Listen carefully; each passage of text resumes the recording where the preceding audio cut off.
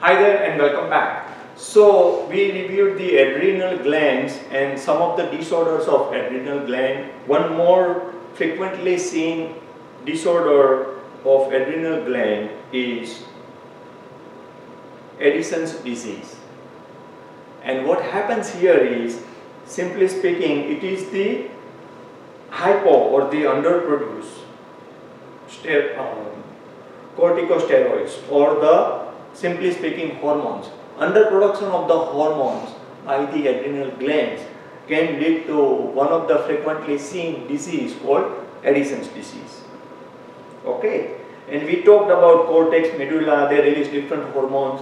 We reviewed that, so I'm not going to repeat that. But fundamentally speaking, we are talking about underproductive hormone that leads to the Addison's disease. Okay, and other causes of adrenal cortex failure could be adrenal hemorrhage, adrenal tumor, some other infection or disease, maybe something that goes right from the top in the pituitary gland, associated with decreased ACTH production. Adrenal failure may also result when oral steroids are withdrawn too quickly from a chronic user of these steroids. So you have a chronic condition and you are thinking that, oh, it's all over, and you withdraw all those steroids that you have been taking prematurely. That may lead to, unfortunately, Addison's disease or the adrenal failure. So what can be done? The proper dosage to replace the hormones to compensate for the underproduced can improve the life expectancy and can be restored to a normal duration. So I found this one and it covers many details. So what is Addison's disease? Right? When the organ does not, or the gland does not produce enough hormones, period.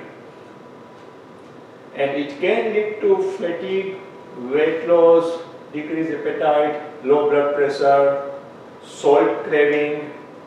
Remember the cortex and medulla, they release what? That's the correlation here. That's why you have the salt craving, low blood sugar, body hair loss, nausea, vomiting.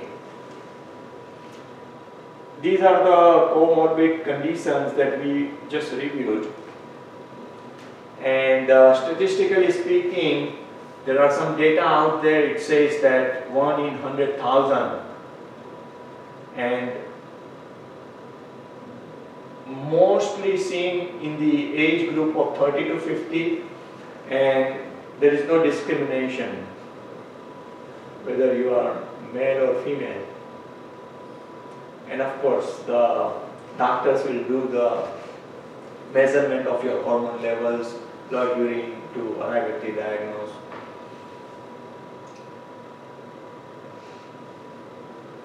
And it can lead to adrenal failure, infection, sudden death. That's possible. Okay. So let's move on. So we reviewed in the previous video about the Cushing syndrome, and this one is Addison's disease. So where lies the difference? The difference is right there. Hypo or hyper, underproduction or overproduction. Everything in moderation. That is what the central idea of homeostasis is all about, right? So when you have Cushing syndrome, it can lead to all these things. And when you have Addison's disease, it can lead to all these things. Because one is hyper and one is hypo. One is overactive, one is underactive. And as a result, there is deficiency, or as a result, there is surplus of the hormone more than or less than what our body needs. So another way we can say that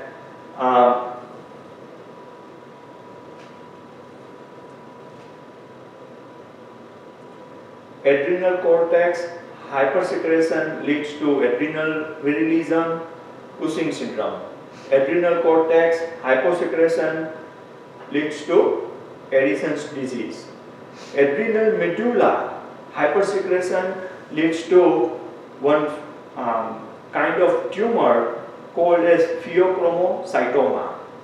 Pheochromocytoma is a tumor of medulla, not the cortex, the medulla, and that tumor produces excess secretion of epinephrine and norepinephrine.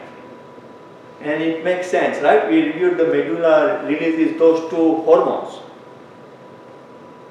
So, what are the symptoms of this unique tumor? It could mean hypertension, palpitation, severe headache, sweating, you name it. Surgery to remove the tumor and or medications are the possible treatments here. Okay? And I like this one because I understand that when we don't have the medical background, it is difficult to digest. But see, the word is broken down: pheochromocytoma, dark color cell tumor, rare adrenal gland tumor. Nice portrait of the anatomy and the physiology. And this again reiterates what we already reviewed, but I really like the way it has been summarized, so I thought let me share with all of you. And this pertains to this unique tumor. Okay, so Cushing's versus Addison's, overproduction versus underproduction. Homeostasis is the key.